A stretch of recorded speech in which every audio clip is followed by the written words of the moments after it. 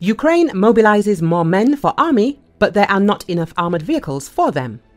After months of controversy, a new mobilization law has finally come into force in Ukraine. The law lowers the age for conscription into the army from 27 to 25 and provides penalties for draft dodgers.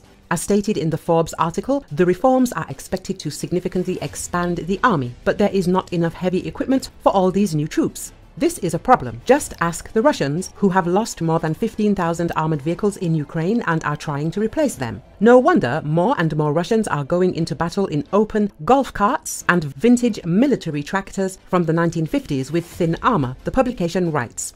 De-mechanization of Russian mechanized units will likely lead to slower and more limited advances, which will hamper the overall advance of Russian forces, Ukrainian think tank Frontelligence Insight explained. Ukrainian forces risk the same devolution. The Ministry of Defense in Kiev is forming 10 new brigades with a strength of 2,000 people, expanding some battalions into brigades, transferring a lightly equipped territorial brigade to the Marine Corps, and adding an artillery brigade to the National Guard. In general, the changes could increase the brigades of the Ukrainian ground forces by about 10%. The army is forming 5 new infantry brigades: the 156th, the 157th, the 158th, and 159th Infantry Brigades are not motorized infantry brigades, meaning they lack the tracked armored vehicles that mechanized troops use to go into battle. The shortage of heavy equipment in Ukraine is so acute that one recently formed mechanized brigade, the 153rd, was actually transferred from a mechanized unit to an infantry unit. Ukrainians are not quite ready to ride golf carts into battle.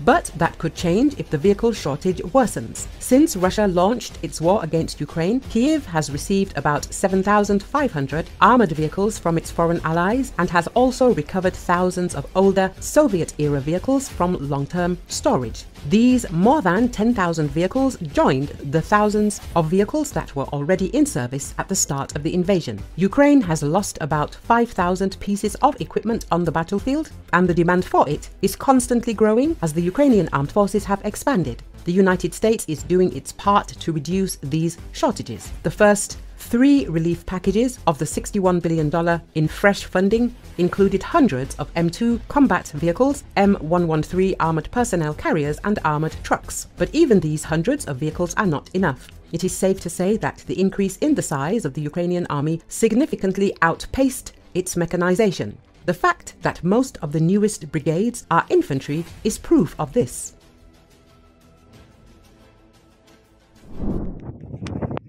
Two ships have sunk as ice drifted in the Zelenski region of Russia's Yakutia Republic. According to Russian media reports, the ice drifting occurred on the Lena River the day before the sinking of the ships. 3 tugboats, 1 tanker and 6 empty barges were laid up in the area. During the ice drift, they began to be pulled downstream.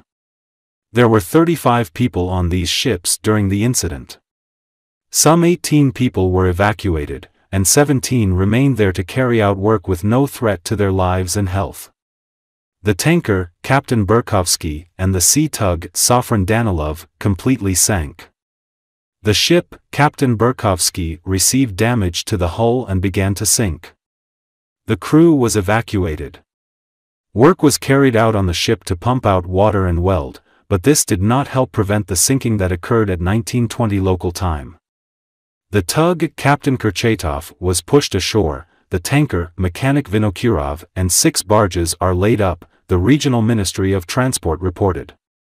The head of Zelenski region, Vasily Sorokin, said that the relevant authorities were notified about the incident on a timely manner and the evacuation was successful. The situation is under control, Danilov said, adding that representatives of the Yakutsk Republic's Transport Administration had arrived at the scene of the incident. Previously, those who were on board of the ship were able to get ashore on their own. With the assistance of the administration of the Zelenski district, they were taken to a temporary accommodation center in Zelenski.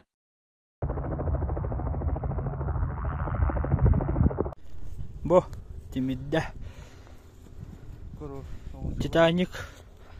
Oh, long cholan balar.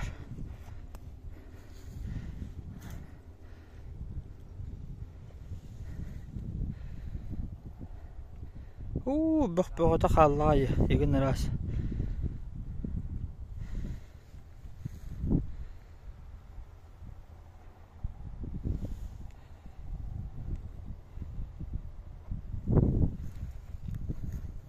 Зрителлер кахан тимерерин кетеллер, умсарылар.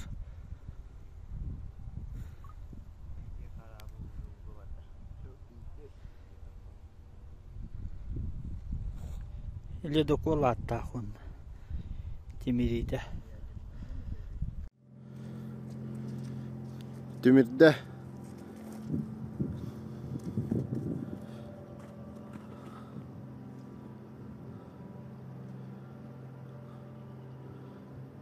Kırdır bütünden tühenir. Timirenir.